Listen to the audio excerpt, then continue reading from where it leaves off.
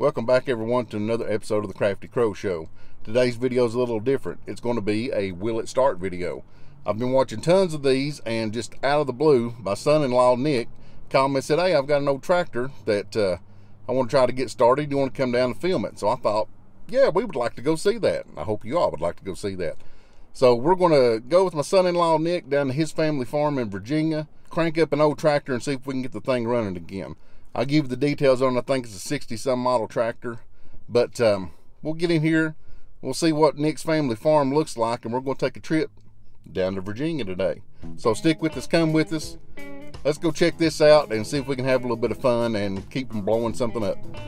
All right, on the road, there's Nick. Hello. As you can see, Nick's kind of spiffly dressed. He just got out of church and just got done with the baptism. So I'd say this morning, they do it at the creek? Yes, we did it at the creek, and it was cold. I was going to say, down at the creek, they probably met Jesus a little quicker and had more of a awakening when they got in there. I know I did mine in the lake, just out in nature. I kind of wanted to do that. So, but it was about this time of year, maybe a little bit sooner, and it was definitely cold.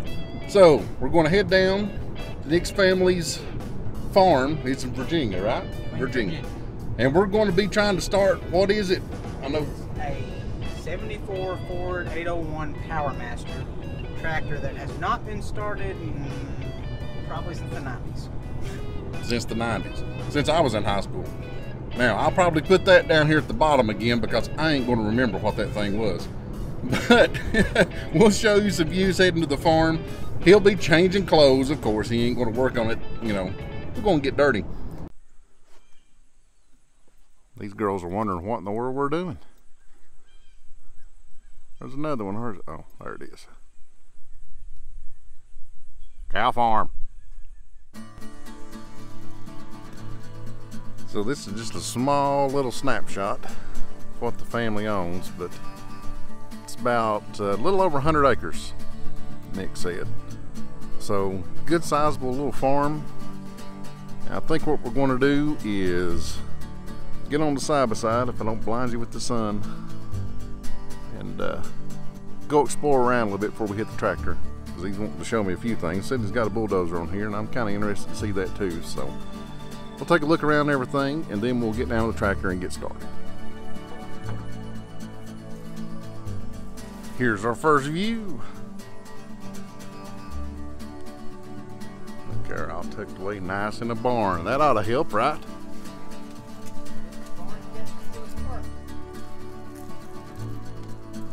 Ford 801 Powermaster. So there's the old fuel bowl. That's what a new one's supposed to look like. It was so gunked up. I mean, you can kind of, I don't care to get it on me. It's dried up now, but it was so gunked up that the glass had broke around it when I tried to remove it. And it's just like solid now. Like, I hope that's not a sign of things to come. I thought the gas tank don't look like that. Yeah, really. So you're gonna have to bear with us a little bit. There's no power out in this building, so there ain't no lights we're gonna have for this. But first thing we're doing, the distributor cap was off. So Nick's getting that lined out. And then we have to figure out the wiring, because we don't know exactly what wires go where. He said his dad had got wires running everywhere, so it's going to be a little Sherlock Holmes on this thing for a minute. And we don't want to make sure that we don't catch this thing on fire, which will catch the barn on fire, and then we've already lost one barn to fire. We don't want to take this other one down. Leave my John Deere. Especially with that new John Deere sitting back there. That'd be a bad thing. Just a little rat's nest. Little rat's nest. Get it out, that way it don't catch fire. It adds character. I found one in the radiator, if that makes you feel any better. The best thing about this, it's a 60-some model. We ain't got a whole bunch of electronics to worry about. It's pretty much straightforward. Yeah, because that'd be above my pay grade. If you get air, fire, and fuel to that engine, and make sure it's got oil in it, you're pretty much golden. I'm gonna see where this red wire's going right quick.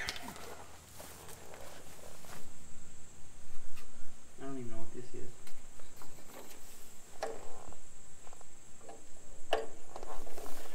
I mean, that has to be the... Good on oil. Oh, it is? Oh yeah. It's right. The oil looks good, and it's right 3/4 of the way up. It's real good. Good. Actually, really, somebody's just changed it. It's brand new. Huh. It probably changed it before they parked it, and it's just... That ain't held on by nothing. Don't turn the headlights on. Alright. I don't even know what the switch Actually, to the it's not even a headlight. What the hell does that go to? I don't even know where the switch to the headlights are. I guess that's what that is, but man, that one... She's no bueno. Let me show you this wire I found in here. Oh yeah. I think that goes to the headlight. I don't think we're going to have headlights. Probably not. That's where I found that rat's nest. Was right there. Yeah, they chewed it. They chewed it to pieces. But your dad said the headlights never worked on it anyway, so. Yeah, you just don't work at night. That gives you a good reason to come in for the night. You got to come in and eat supper. First step, we're going to get gas and take a look at this tank and make sure the lines are clear and stuff, so we know we got gas coming down the engine. Alright, I don't know if you'll be able to see down there or not. Let's be careful and not crap down in there, but can you see? It smells like old fuel. You might not be able to see, but you can't be here to help us anyway, so we'll get the camera out of the way so we can look. The best stick to use is from our briar bush. Ain't nobody ever accused me of having sense.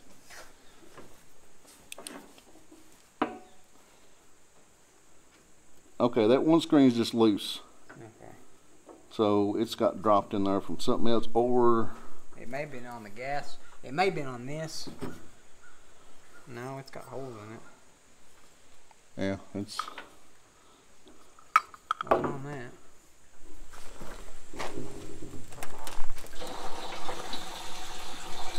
If we run out of gas, what we can do is just, we'll go out to the store and get some more.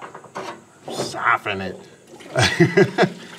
Alright, we don't think we had enough fuel in there. Let's see if it, that screen we've been looking at actually makes it run out. This is where that fuel bowl goes. So if we start seeing fuel come out of this, we know we're good. This tank's got old shellac smelling fuel in it, and it looked bone dry. There's a little bit of liquid in the bottom, but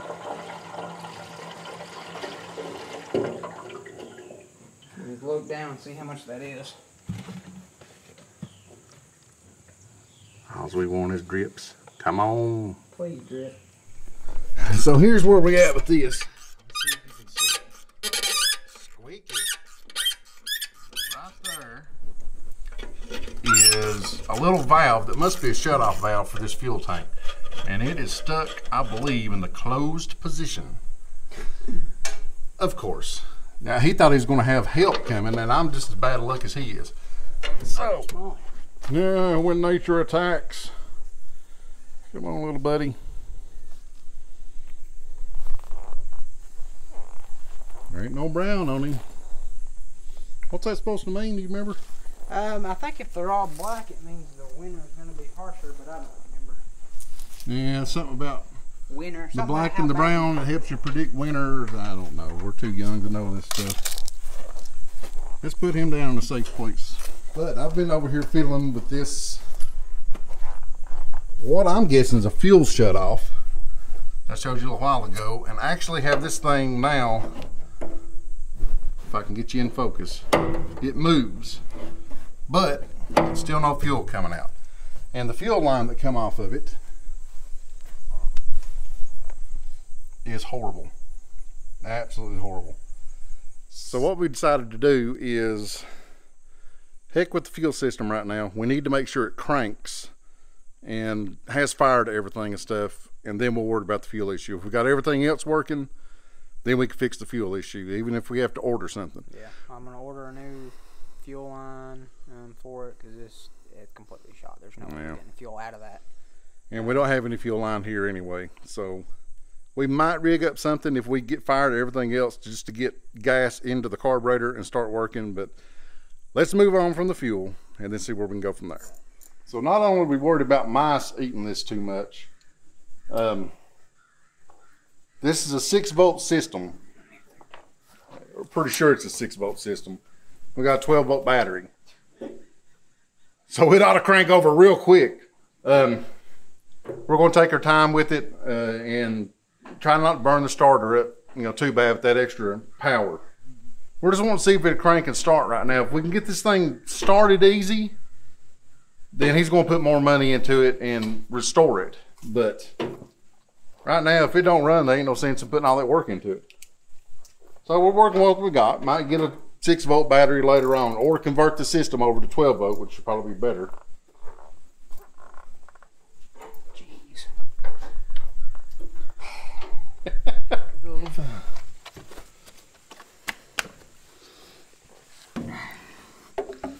Old equipment is positive to give you a long day.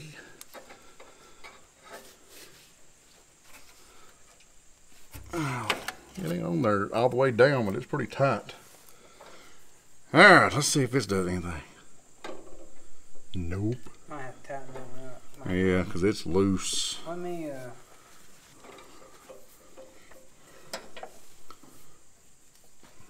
you want to try holding it with those needle nails? Hold on a second. Definitely don't use those. When all else fails, boys, just flip her over. That good? Yeah. Both of them's tighter than they were, I guess. No power. Not getting good connections on that. See if that does anything. Like you said, we ought to get some kind of gauge, something on it. Unless the rats shoot them all in half. Yeah.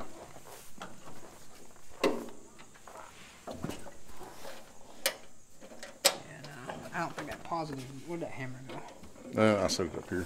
We don't need to choke because we ain't getting no gas anyway. So on the phone with Dad, we have figured out this is the starter for this thing. The key still has to be turned on. Get you around where the key is. But what'd you say? That's the starter button. So while we're tracing down wires, because it looks like there was a wire missing off of it, let's take off this air cleaner so we can get a little access to the starting solenoid behind it. About where the battery's at.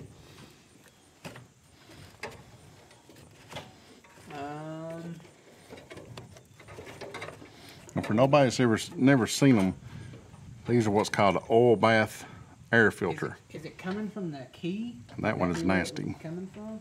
But oil sits down in here, and as the air flows in, it hits that oil. Any particles get hit in that oil and catches it.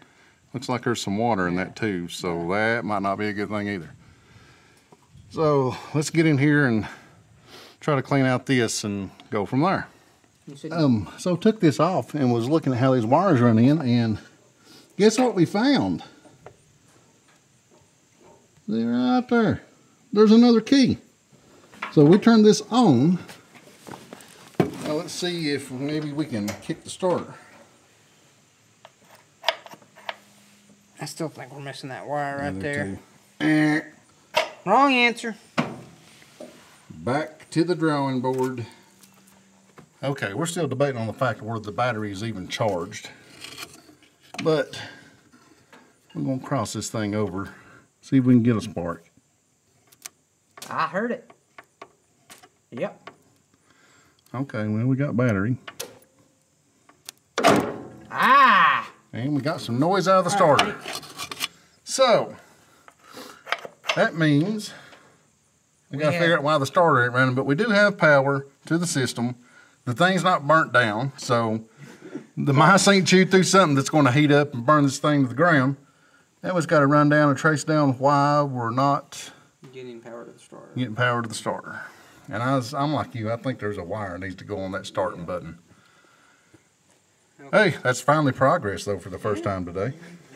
So we have found out tons of stuff. First, this has been converted. It's got a 12-volt regulator. So this is a 12-volt system. The battery's right. Then we was thinking, is it negative ground? Another call to Dad. No, it's not. Guess what? After all this tracing, watch this.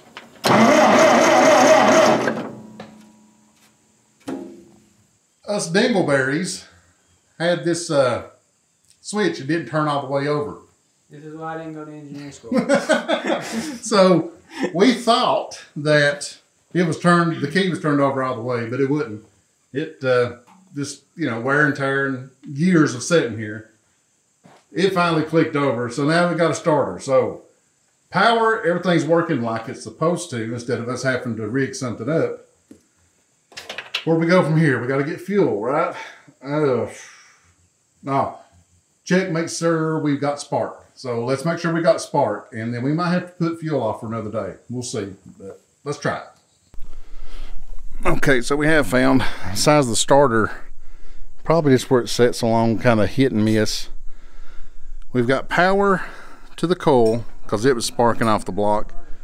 And now, I don't know if you can see in there, the points are not making any spark when they shut together.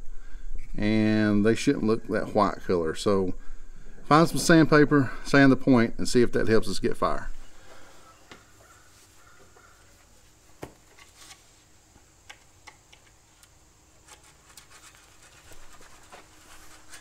Turn the ignition on.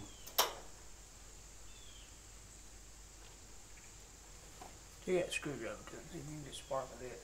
Do what? That's what we did with that. We'll take this whole thing off, maybe we can get that gas tank out of there. You didn't know you'd be doing all this today, did you? Oh, I figured we'd be having fun. I'm gonna say we gotta get this other one off. We're gonna do anything over that way. So that popped all the way out.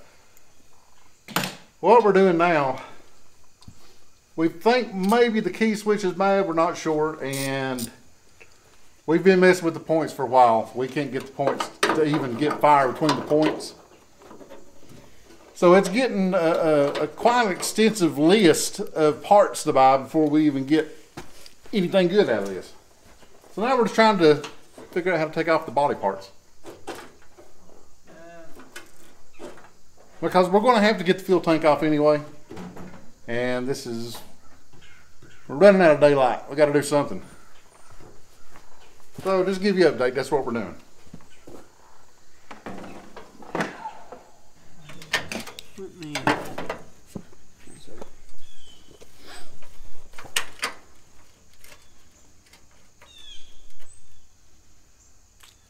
It's a Ford.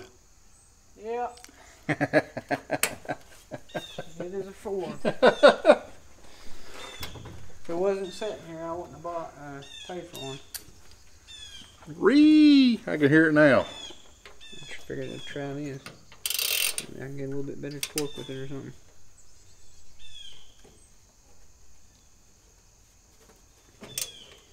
Well, there you go.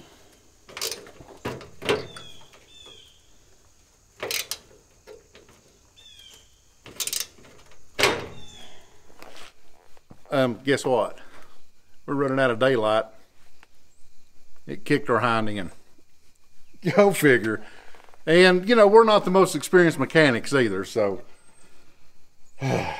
we're sitting here hashing out what we probably need to do for the next time, because this is going to be a next time. We didn't get it this time. We did get it to crank over, so that's something.